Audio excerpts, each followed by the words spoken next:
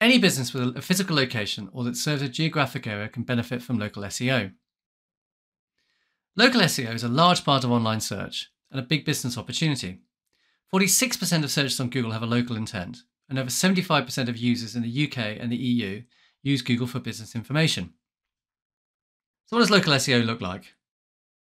When you search for a local business or service on Google, you will see a map with a list of companies at the top of the search results. This is known as the map pack, also as the local pack. The map pack appears for location-specific queries or search terms that suggest a location, for example, cafes near me. It includes Google Maps results and business information. Underneath the map pack will be a list of locally focused search results. Whilst you should not ignore the organic results, the map pack is where you should look to be included. So how does local SEO work?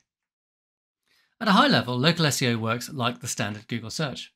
When someone searches, Google scans through its index to supply the best results for that query. What differentiates local SEO is that Google uses a separate set of ranking factors to rank local search results. These are the searcher's location, name, address and phone number citations, these are also known as NAP citations, whether or not a company has a Google My Business listing, the keywords used in the Google My Business profile, online reviews for your company, including the Google reviews but also reviews from other sites, keywords used in those online reviews, number of check-ins at your location, social media results. Google does not just display local results for queries that contain a city, county or near me keyword. If Google judges that the intent of your search is local, it will display local results. For example, if you were in London and you just search for pizzeria, Google would display the local results for London pizzerias. So how do you optimize your business for local SEO? The most important activities to perform to optimize your site for local search are firstly to create content optimized for each of your locations. When creating content targeted at local searches, you should create a page for each location and ensure that that content is optimized for searches related to that location. As with all pages on your site, the content should be unique to maximize performance. Secondly, create a Google Business profile for each location. A Google Business profile is a free listing that gives information about your business. It lets you provide details like your location, services, products, and photos, which appear in the Google search results. When creating local content, you first need to start off with local keyword research. Keyword research for SEO is a process of uncovering keywords used when searching for local products and services. Ranking for these keywords drives highly targeted local traffic to your site. To optimize your site, you need to start with a short list of keywords people can use to find your local business. The two best ways of doing this are using Google Search Autocomplete and Google Keyword Planner. So let's start off by looking at Google Autocomplete. Google's Autocomplete feature makes it faster to complete searches when you type by predicting what people search for. Autocomplete can help you discover keywords for local SEO because Google's autocomplete predictions depend partly on location. So for example, if you type in cleaning services near me,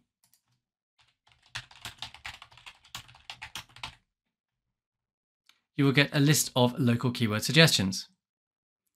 In this example, searching for cleaning services near me generates additional keywords such as commercial, prices, for business, home, residential, which you can include into the text of your page. Another great way to generate local keywords is Google Keyword Planner. This can be accessed from within your Google Ads account under Tools and Settings and then Keyword Planner. Google Keyword Planner generates keywords based on the content of a website. Search volumes can be filtered by location. So if we click Start with a website and then we put a website in, I've chosen a local restaurant here and then Get Results.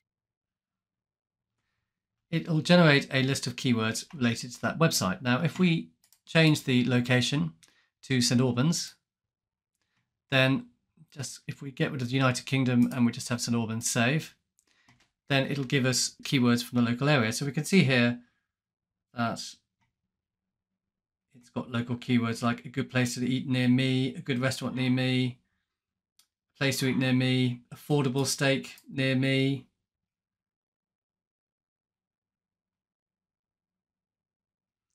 all you can eat steak near me,